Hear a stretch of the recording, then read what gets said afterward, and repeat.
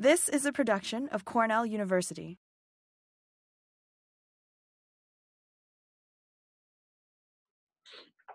Okay, so the idea today is to hear about Bioswales infiltration practices and what we've done on Cornell campus, show you how we did it, But to be clear, the focus is really about soil and plants.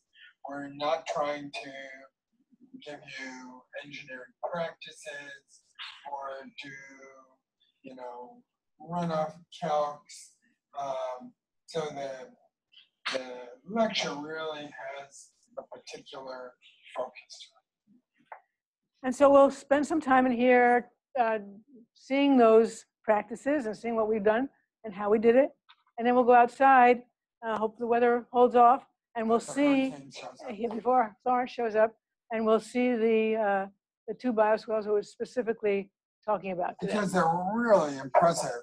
And it's one thing to talk about them. It's something else to see the evolution of built form and after a year, 2 years, 3 years, what your expectations might be. If you do them correctly. If you do them poorly, we know what those look like. No, we don't want to see those. Okay. So ecosystem services or ecosystem benefits. We rely on the landscape to provide many of these, and you've heard about this term, ecosystem services or benefits. And they relate to stormwater reduction, air and water quality improvement, energy conservation, carbon sequestration, keeping carbon in the plants, urban heat island mitigation, and habitat for pollinators and animals. And so we're going to specifically look at the stormwater reduction aspect of ecosystem services, but they do have other aspects in terms of some of these other services that we get. And what is stormwater? Rain or snow melt that does not directly infiltrate the soil. Impervious surface in the U.S. is estimated to be 43,000 square miles, and about 400 square miles is added each year. And that paved surfaces is what prevents water from infiltrating in the ground. Compacted soils also, which is very ubiquitous in urban areas, reduce water infiltration. And all this increases the stormwater taxes the capacity of stormwater and combined stormwater sewage treatment plants. So this is important, and many cities are looking at this issue, and people are being asked to produce these. So we thought, what better way to have this on the Cornell campus, teach our students, and teach folks who come to hear about it, like you. So 81% of the US population is urban, and in New York State, 88% of the population lives in urban areas. Just to say that in urban areas, you have lots of impervious surfaces, roads, buildings, cars, sidewalks, parking lots, and that's where most of these impacts will be felt and how we can mitigate them. And as we see what's happening down in North Carolina, South Carolina, in terms of all the flooding, that's not to say that that's not going to be, done away with by using infiltration devices, but there's a lot more of this happening in urban areas where infiltration is very poor. So stormwater issues. These are why we don't want stormwater not to go into the ground. It's sedimentation and trash, stream bank erosion, a lot of excess nutrient, organic, and hydrocarbon pollution from parking lots, from other places that are extruding these things, bacterial contamination, pesticide poisoning, road salt contamination. All of these things are on the impervious surfaces and get washed into our streams, our rivers, and cause pollution. There's quite a bit online today about the contamination caused by stormwater and flooding relative to the hurricane. So while that's an extreme case, it happens in different conditions, sometimes related to agriculture, where we're dealing with manures and other material that flows off as a part of stormwater events. So it behooves us to get the water back in the ground and not let it flow into our waterways. And of course, this is not too far from here. A few years ago, this is Route 81 going down to Binghamton. I mean, we had huge flooding involved in that. Right in the southern tier was a tremendous amount of flooding, and a lot, dealing with impervious surfaces.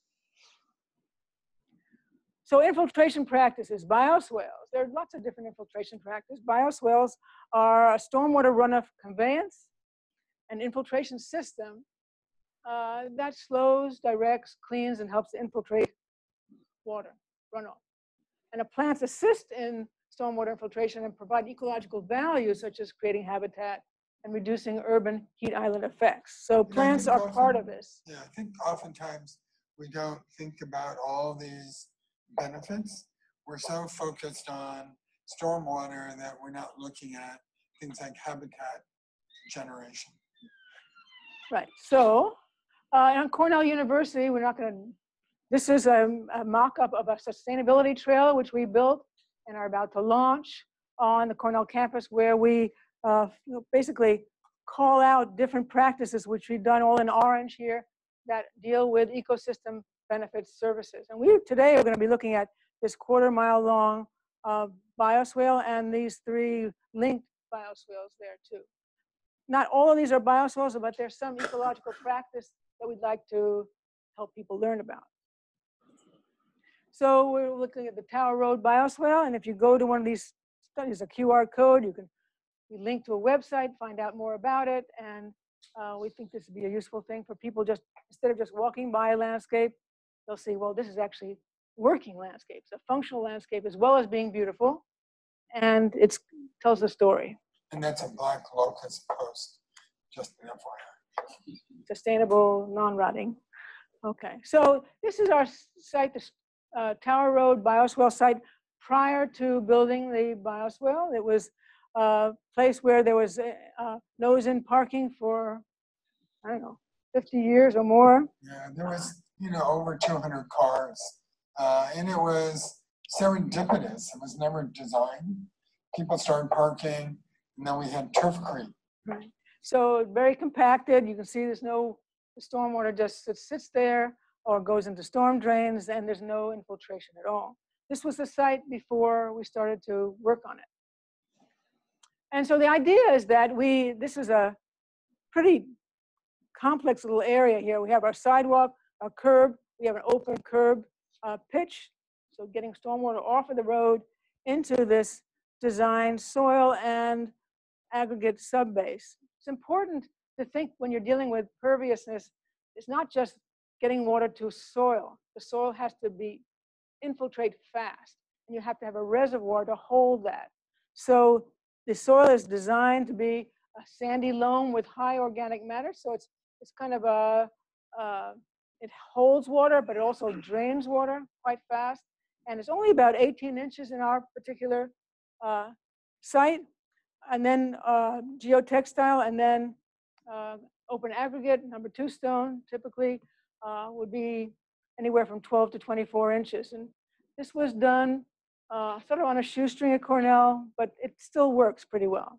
So that's the idea. It could be much deeper than that, and hold more water. This is truly a schematic. Right. So, but on top of Cornell being what it is, on top of the aggregate, they thought they'd have a perf pipe in case there was too much water, and in case we had Hurricane Florence come right here, so that there would be a little bit of slope, and any excess water we pulled into a storm drain. We argued against this, but that's what happened. And on top of this, there was a geotextile, and then the soil was added on top of that. So aggregate subbase, provides a lot of storage capacity. That's important to have that reservoir under your soil, open graded clean, durable 1 to 2 inch. Gives you porosity about 35 to 40% of pore space that holds water. And the depth of the aggregate can be varied to provide more storage volume. We talk about, it used to be that the 100-year storm was 6 inches in one day, 24 hours, 6 inches of rain. Of course, storm water can be water that's moving by a slope as well, but 6 inches of rain in 24 hours is quite significant. I think that's not our 100-year storm anymore, but it's still up there. And so you can actually store a lot of water in this. And a nominal depth of at least 12 inches is what we would recommend, although probably 24 would be better. And the point is you're looking not just for storage, but infiltration eventually. Right, and so under the aggregate, you'd want the water to slowly go into the ground as well. So you get your planting soil, your storage, and then eventually down into the ground. So 12 inches of gravel, 35% porosity gives you about 4.2 inches of water stored.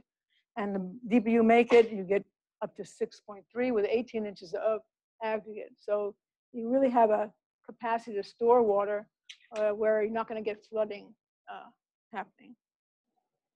So after we have our gravel and our perf pipe, and then we had a geotech, we put design soil, meaning that was blended of sand, loam, and compost to have a pretty sandy loam mix with about 8% organic matter, which is pretty high. That's by dry weight. So we are trying to balance out the infiltration and the support of plant growth. This is only 5 feet wide, okay? So it's got to deal with, as we'll see, salt and a lot of other issues in terms of its narrowness. So in 2014, with my class, we planted it in the autumn of 14. You can see the drop curves here where the water is coming off the road into the bioswale and basically filling up that area. And we're not going to talk about it today, but there are monitoring wells as a part of this, so we can actually look at things like water temperature and issues of salinity and quality, right? So so it's educational. Yeah, the other thing is that we expect that the water going in here will be cleansed by the microorganisms in the soil and be filtered by the organic matter and the gravel itself. So again, this is a 1/4 mile long. We did this all in one afternoon. Thank God we had volunteers. We had volunteers, about 40 students, never. Tuition paying. Right, that's right. So again, this is the idea, water coming off the road and through the drop curb into the planting area and then being stored and then eventually released to the ground. Again, plants are an important part of this. Just quickly looking at what plants do in terms of stormwater. You've got precipitation and we got runoff here, but about in a canopy, whether it's a shrub or tree canopy, if it's a light rainfall, about 65% of that rain will be entrained or trapped by the leaves themselves and then evaporated back to the air. So you can actually, and when it's light rain, you want to stay out of the rain, you go under a tree as long as it's not lightning. And so you get through fall eventually, you get evapotranspiration from the ground through the tree, water being lost and used, and we get water going into the ground, infiltration, so that it's being stored there as well. So all these different activities actually help, the plant helps in a great way to reduce stormwater by using the water and trapping it and slowing it down. I mean, most of the plants you'll see today are all shrub forms. So why use plants? The roots of plants actually provide infiltration channels. It's been shown that when you have roots in plants, water goes down much more quickly than if it's just straight soil.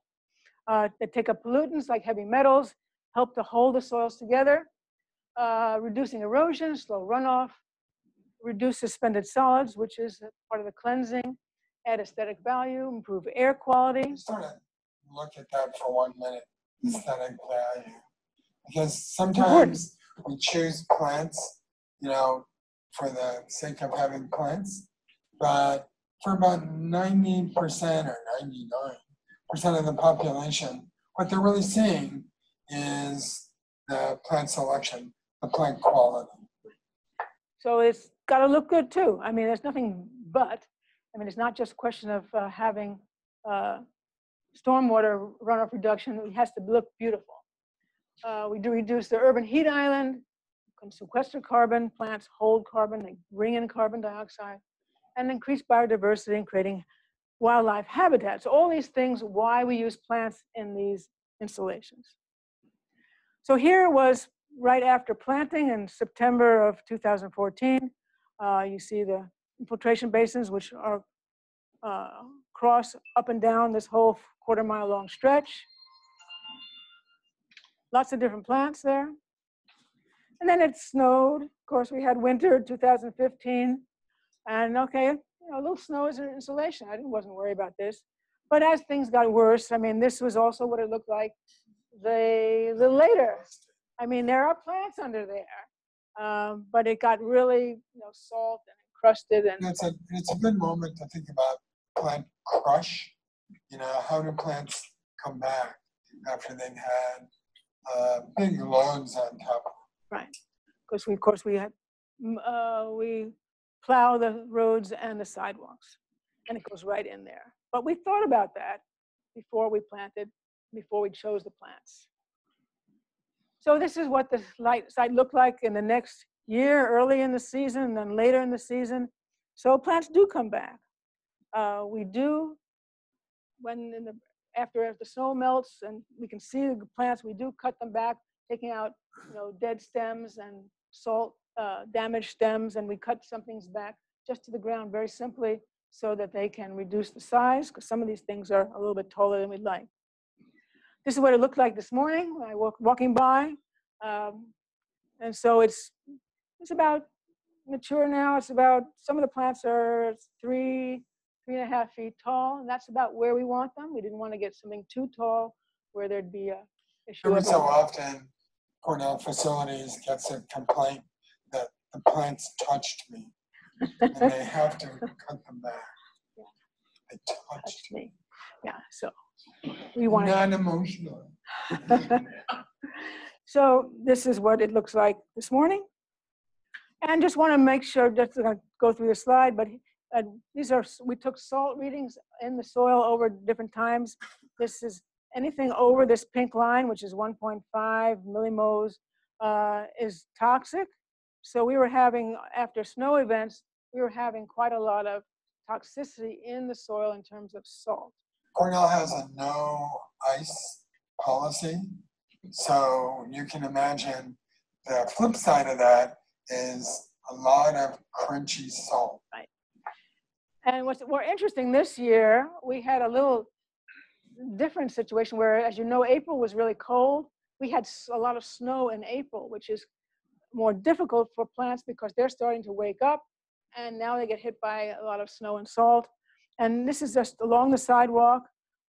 We wanted to look at where most of the salt coming from the road or from the sidewalk. So we looked at, tested both sides, and the blue is the sidewalk side of the Bioswale. Much more salt coming off of the sidewalk. Cross-pitched into the So all that salt that was being put on the road from the sidewalk to prevent icing was going right into the Bioswale. So let's stop 1 minute and have you imagine, what does this mean? So how do I respond to what we just said? We need 2 answers, otherwise we're not going on. That's it. 2 hands. What do we do when we have so much salt? That looks like this. Or what do we do in anticipation of having conditions like this? Yeah. Explore salt-free or low-salt alternatives for melting ice. Yeah, that's one thing. In fact, I brought that up to campus. I said, just on this road, because there's calcium magnesium acetate. It's expensive. I said, but just on this stretch, can't we just do that? And they said, well, if you buy it, Nina, we'll think about it. But in anticipation of knowing something like this is not unusual. What would you do when you design? Yeah. You get the salt past the root zone. Well, and that's going to happen. That's going to happen. It's going to happen when it rains. Yeah.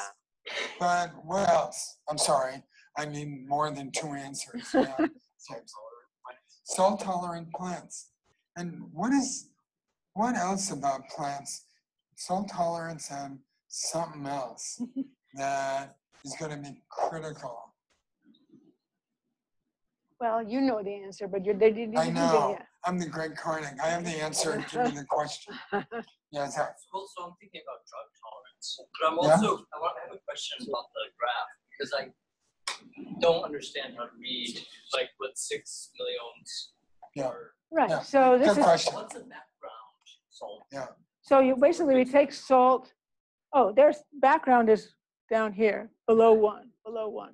So above 1.5, it becomes toxic to plants, and that's millimoles per centimeter square. So we take soil, make a solution, and we'll do it in our class, and we'll drop a electrode in, and we'll measure the salt. I mean, the other issue I would be concerned about is using evergreen plants where you're going to get foliar drought. With deciduous plants that don't have any leaves, basically the salt is going to. This goes back to It's going to be water below the root zone. Yeah, so we want good infiltration to move that salt away. But if we get late snowfalls like April, and that's the time when you get the most damage. Okay. So you can have salt-tolerant plants, but are also evergreen and have all kinds of foliar drought.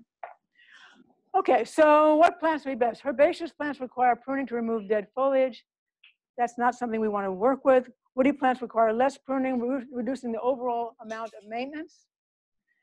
And use plants that tolerate wet and dry soils. This gets back to your point, Zach, that because these soils are so well drained, they have to, and this is the problem.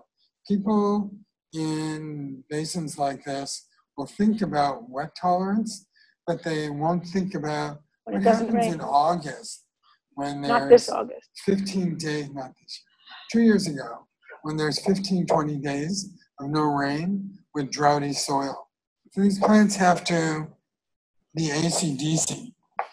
So it's true that most bioswales I see are planted with wet tolerant plants, not thinking that there are times when it doesn't rain, it gets dry, these are well infiltrating soils, and you need to have a plant that's going to be drought tolerant as well, have the full range of ability to tolerate those two conditions. So rain gardens, I'm just to make the point, we've seen these kind of depression rain garden areas which take in water and hopefully infiltrate it into the ground. But there are a lot of herbaceous plants here. And the problem is during the winter time, in the winter time, a lot of the plants just have no structure. You have to cut them back. It's just a, you know, it's a muddy hole. So we tend to use woody plants which have structure in the winter and look Don't like collapse. something, don't collapse. So not something I would recommend. People do use herbaceous plants. They make a good summer show, but then the winter is a problem. And you better have maintenance.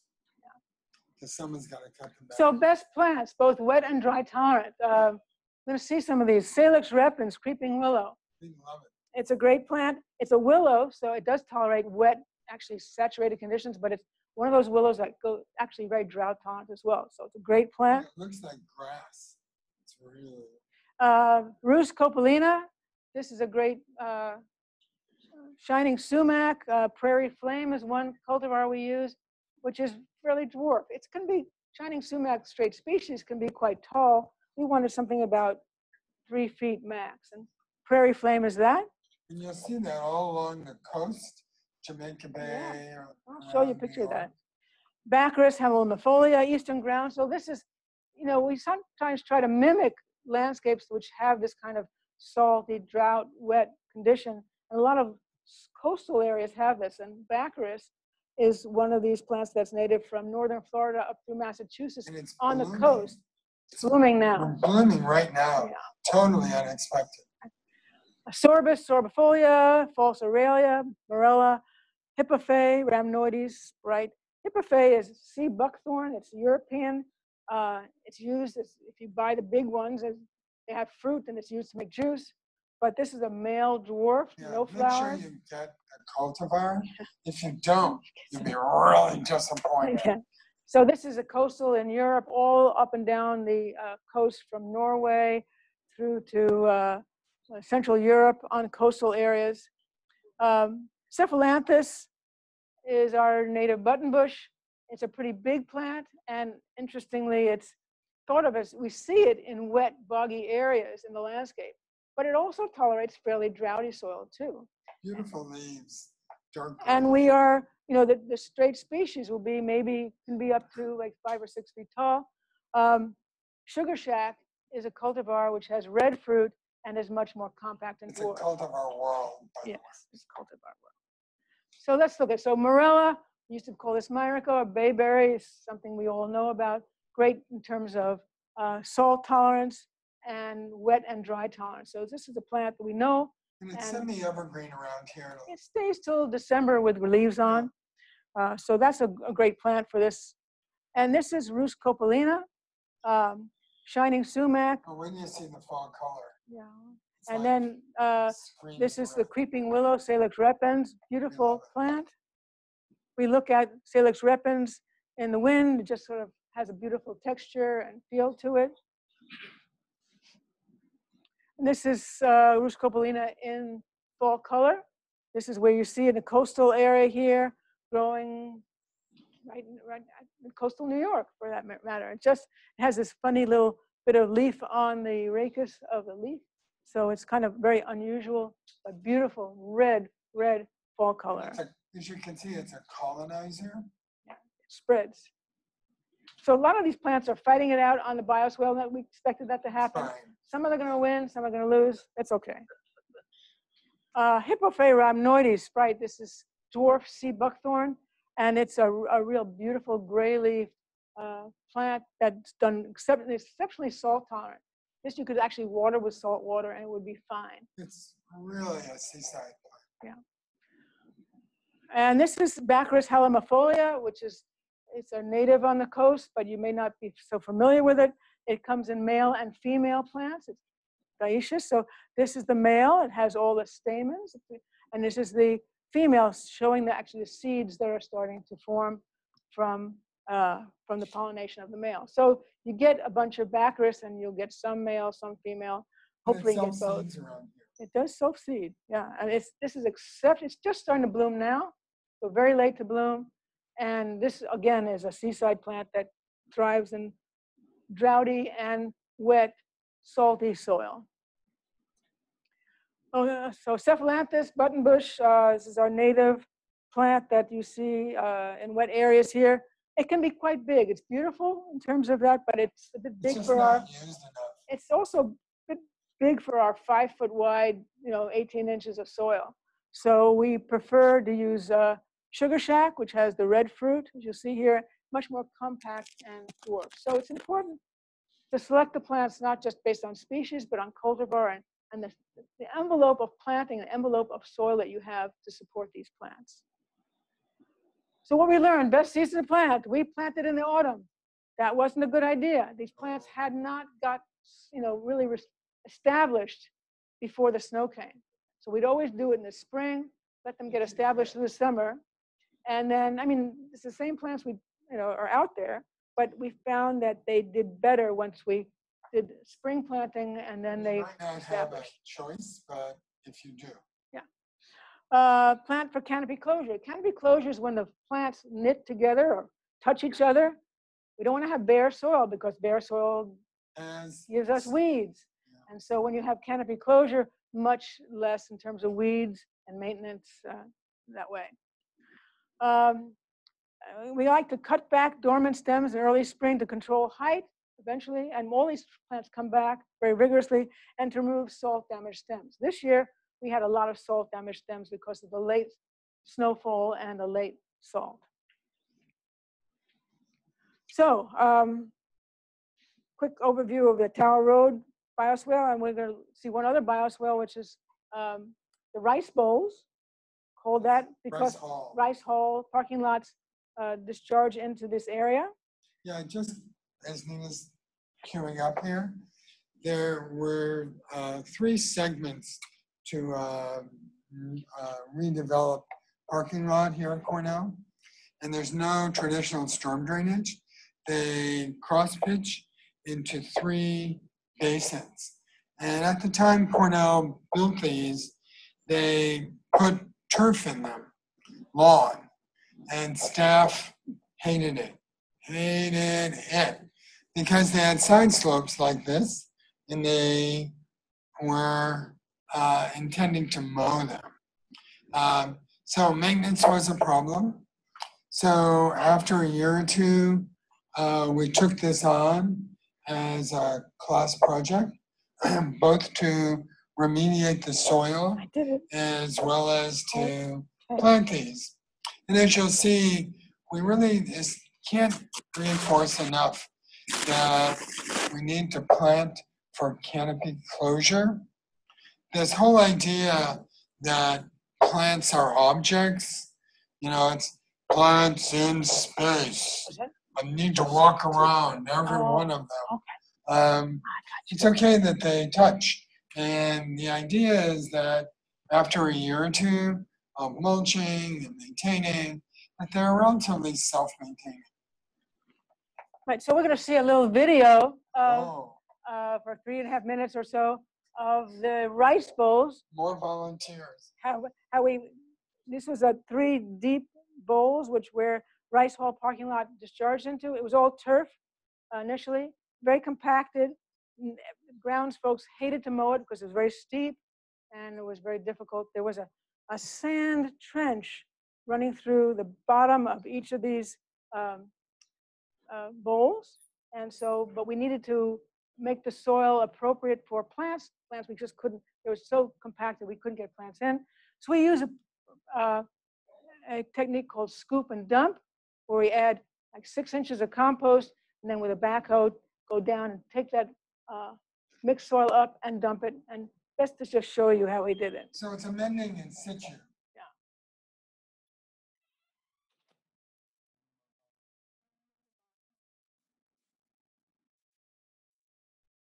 Volunteers.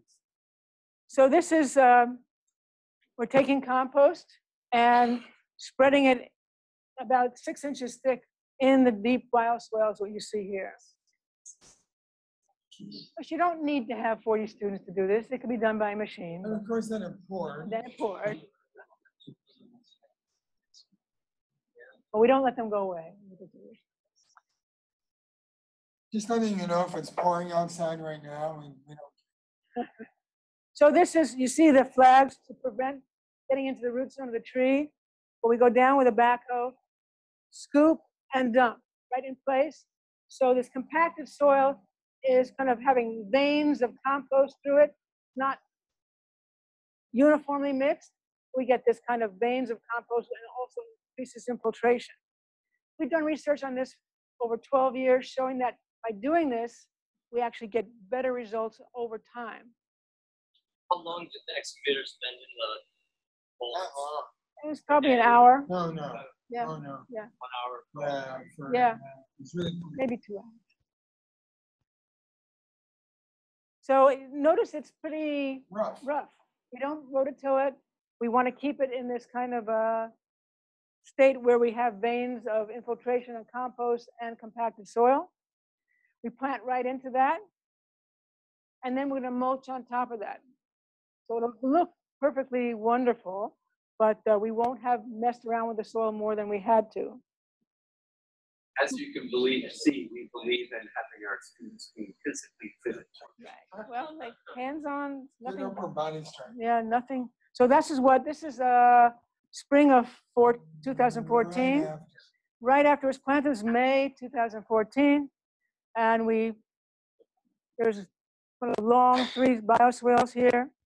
4 months later, it's now September, and things are starting to grow Biomass. in a big way.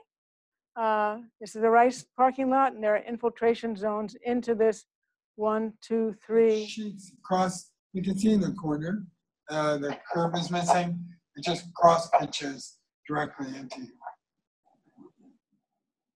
So we're gonna do, so that's where it comes in into a gravel area and then moves 14 months later, next spring. Things are starting to really grow. I can't stress enough how important soil preparation, soil makeup, the preparation is key to having these things work. And also plant selection. Plant selection is key, but without soil, all the plant selection in the world goes down the tubes.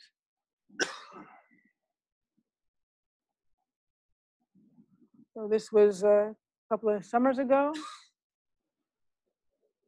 It's really... There are a few subshrub perennials. It's not like there's none. But most of these are woody plants. And very unusual group of plants. Some are, again, wet tolerant.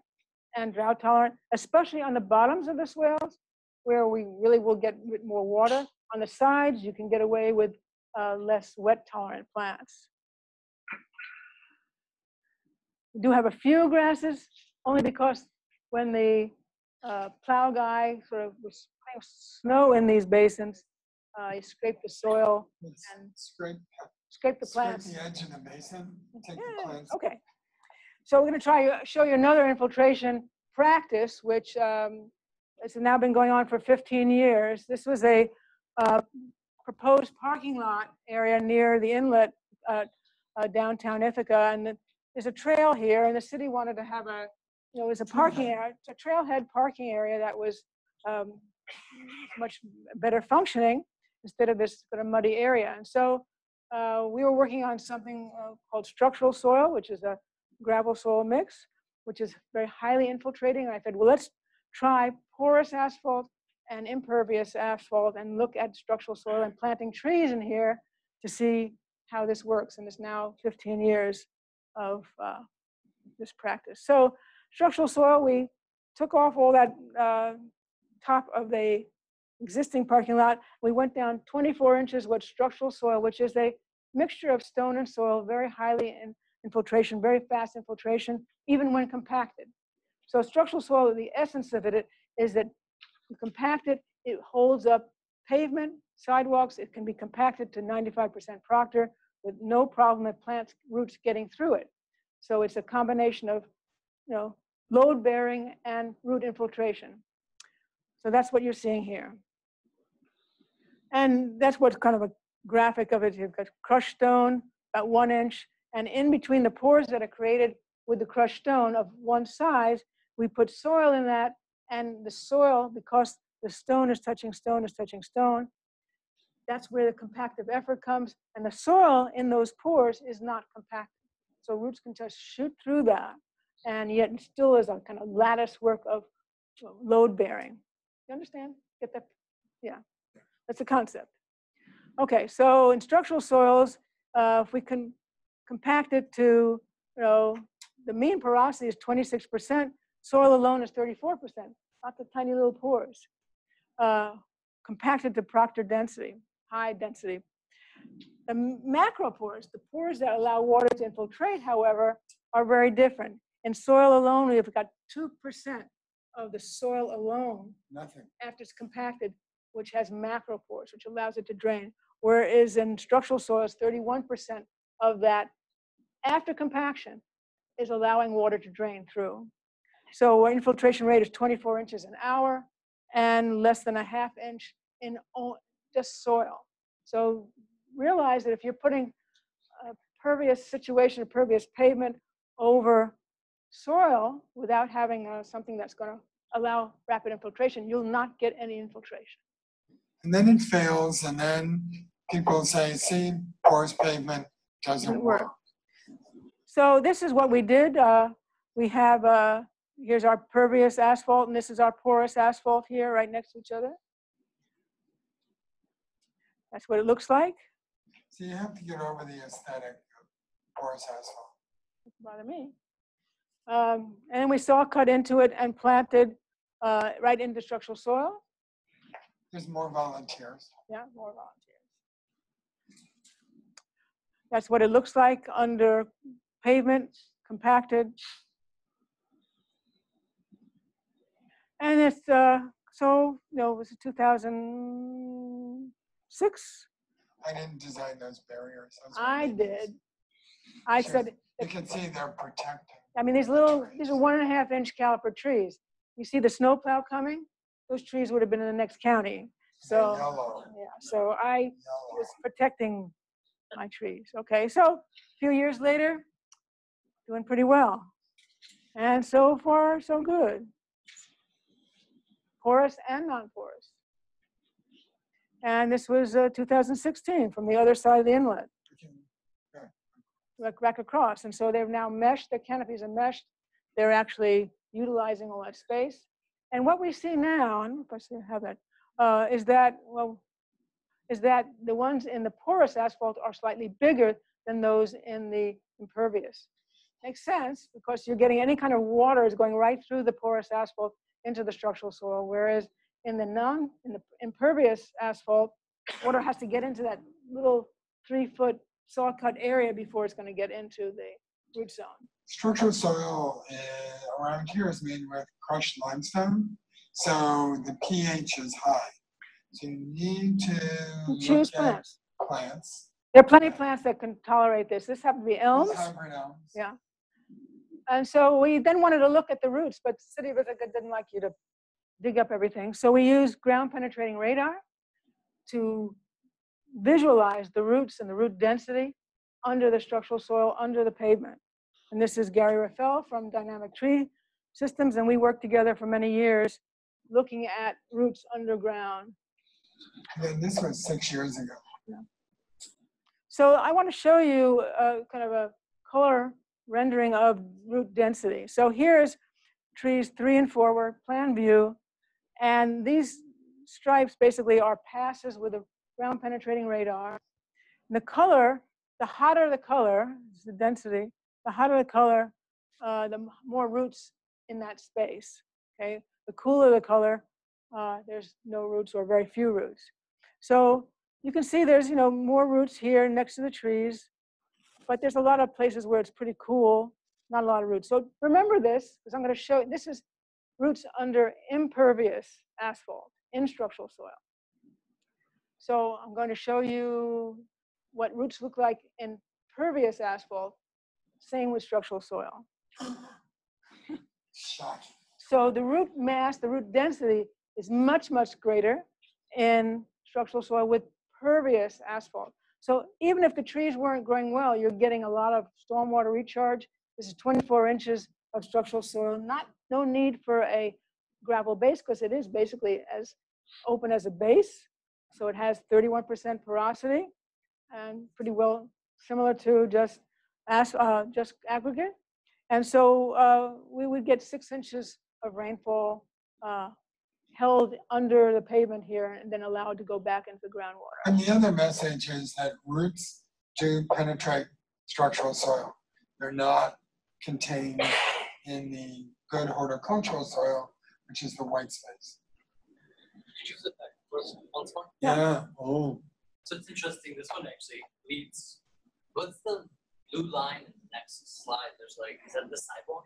Well, the blue line is in the next slide. Yeah, there's like this barrier. All that blue. That's an area where there's no more structural soil. So that's the regular parking. That could be the street. Right. So Right. that's Well, the street. structural soil was put in an area, and then that was it. And then they went back to regular. Yeah, it's the street. This grouping in the forest lot is a lot more, seems a lot more even and dense than in the other vert, which is more scattered. Well, the problem, this issue is water. So, structural soil is very well drained, and how do you get the water in? I mean, there's no way, structural soil is great, but you still have to get the water in to the ground. And that's where porous asphalt or porous paving makes a huge difference.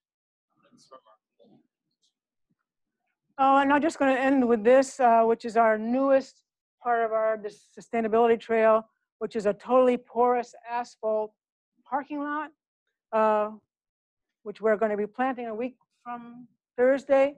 Our class is planting this, and this is all porous. And there's an apron around the planting area of like 8 or 10 feet of structural soil, so that there's ability for roots to get out of this planting area. This is regular soil in here, and explore more volume. That was the whole area, while allowing for load bearing of that pavement.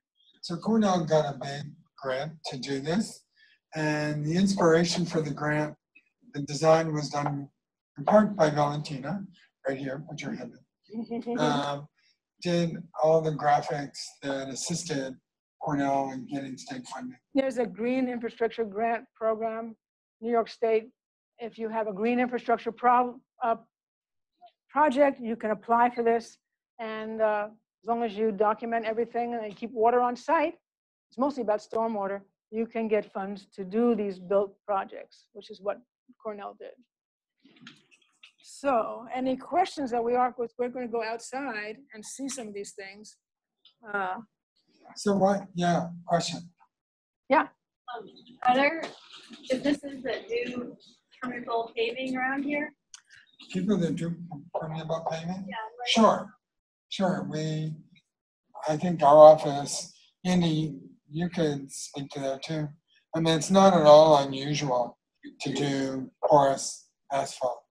You have to have a big enough permeable pavers too, as well. Well, I was thinking about like the type that they poured on, like that's organic, and I think what you're talking about here is. It's not. No, there's porous concrete, which is different than porous asphalt. So porous asphalt is fairly common. Porous concrete. 20 years ago, we needed an 80-car parking lot at the hospital, which is still working. People say, well, you have to clean out porous asphalt. Porous asphalt. Porous asphalt. Porous concrete has evolved, and early on, I think it was very good. less perfected, a lot of spalling. Yeah. But there is a scalable issue, and it's hard to do 2 parking spots. But with porous asphalt, people say, well, don't you have to clean it out? Even if at the hospital, we haven't done it. Then the city of Ithaca doesn't do anything. It's such an incredible rate of infiltration. Even if you lose 50%, you're still going to have very fast infiltration. So some debris, some dust gets in there. What you don't want to do is have anybody sand the parking lot as for snows. Salt is fine, it's going to dissolve, it's going to go through, but sand will clog up the pores, and that's what you don't want. During construction, to get soil erosion, that's the biggest killer. Right, we don't want to clog up the pores. So again, we've had many, the hospital, downtown Ithaca, the parking lot, and this new parking lot, which we just built and we'll be planting next week, is all porous. And strangely enough, I think this is the first major porous asphalt area for Cornell, which you'd think they'd be a leader of the pack. But just realize there are some other porous pavement, resin-based pavements, very expensive, porous, but I've seen the spec for this. It calls for 6 inches of gravel or aggregate under that. That's much too little, okay?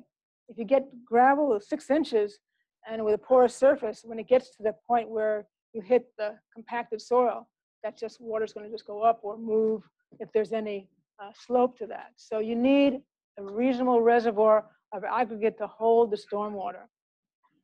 So there's one other thing. Yes, question. In the rice bowl example, as the canopy closure occurs, does the need for mulching and mowing go away? Yeah, mostly. There's no mowing, okay? Yeah, there's no grass there. But we mulch for the first few years. Until we get canopy closure.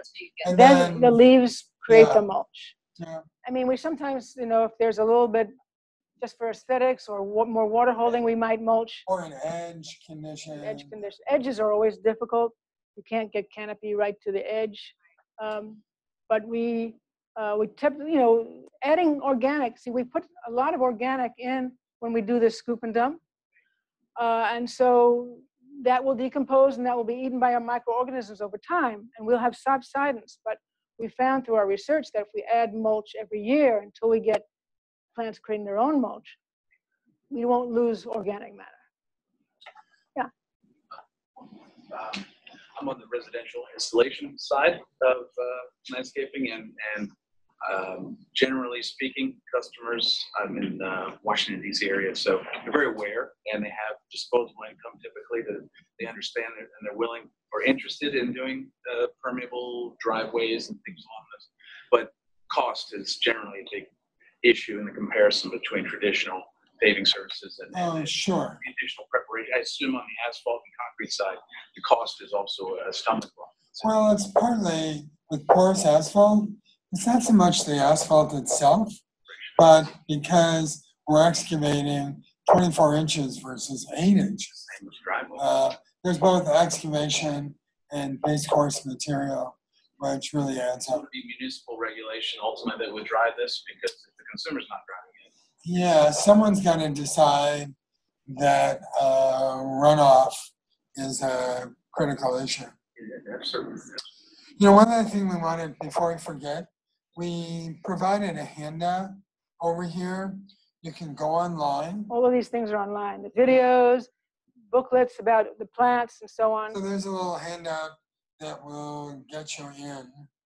Yeah, we have a big website which all this information is there for free. Please take it and utilize it. Go look around. There's lots of things to see on that website. The other thing, one thing we also have noticed with porous asphalt is that you have to have a big enough job, because the asphalt plants have to clean out a bay to put this new mix in. And if it's too small, it's a cost to them. So a bigger project would be more cost effective. And also contractors are getting used to doing it. You know, 15 years ago, it was a mystery. And it's becoming second nature. How do they make it porous? Well, they don't put fines in it. Most asphalt, as you saw from that picture, the porous looked, you know, really smooth. Oh, not no. smooth. Yeah. The porous looked really chunky. Mm-hmm. So normally in asphalt, you get a big range of sand particles, small to larger, like number ones, twos. If you just use number twos and stick them together like caramel corn, then you get a lot of infiltration. Yeah, it's just holding it together. It's bitumens which hold it together, yeah. There's airspace. Right. Because there's few fines in the mix. I know we're generalizing all these things, but good enough for a broad audience. Question the back. Yes. Some of us are here from watershed regions, really focusing on the harmful algal blooms and trying to find ways to mitigate our stormwater runoff in different ways, this being one that's helpful. How is the state responding to this kind of mitigation when looking at, you know, $65 million that have been put into harmful algal blooms through the government? Well, ultimately, DEC determines acceptable practice. And they do now accept. Well, there were infiltration. I mean, it keeps changing, right, Andy? You know, what the state requires or allows for in terms of practices. So you need to keep up to date with DEC acceptable practice. Question about? Yeah. I think this is kind of checking off that question, but I'm curious, that grant for the proposal that is up here, was this, did you include harmful algal bloom prevention as a part of? No, this was done a long time ago. No, and it's, you know, I think you need to decide, you know, where the nearest water bodies are, and, you know, I'm not sure, you know, many of these things are not the silver bullet. They're a part of a bigger set of practices. You're not going to find a practice that solves for all the things that people are looking for. So if you're getting a lot of organic runoff that's just feeding the algal blooms, you need to find out where that is. Yeah, and you know, sometimes it's agriculture, sometimes it's homeowners that fertilize gratuitously because Scott's told me to. I need to put it down in the spring. I need to put it down in the fall. And at rates you wouldn't believe. So, I mean, that's, you know, that's when you have exceptional organic runoff is when you get the algal blooms. And if we can get that, you know, all that runoff in the ground, it would reduce that problem. But it's a bigger problem than just one parking lot. Well, yes. Yes. You guys ever introduce irrigation to a bioswale? You know, it's like irrigating a green roof. You know, at some point, you sort of wonder, why would we do that? Well, we do it to establish the plants, and then that's it. But not permanently. No, it would just be initial maybe 1 year in a dry spell while the plants are getting their roots in the ground. After that, choice of plants should be, and the choice of soil should be able to handle that. We don't irrigate, period. I mean, otherwise it's sort of counterintuitive in terms of what we're trying to accomplish. Again, choosing wet and dry tolerant plants. Once they're established, it's not initial. Once you plant, again, they're still in their pots or whatever, and their roots haven't really explored that soil. Once they've had a year or so to do that, then they really take off in terms of their abilities. This has been a production of Cornell University, on the web at cornell.edu.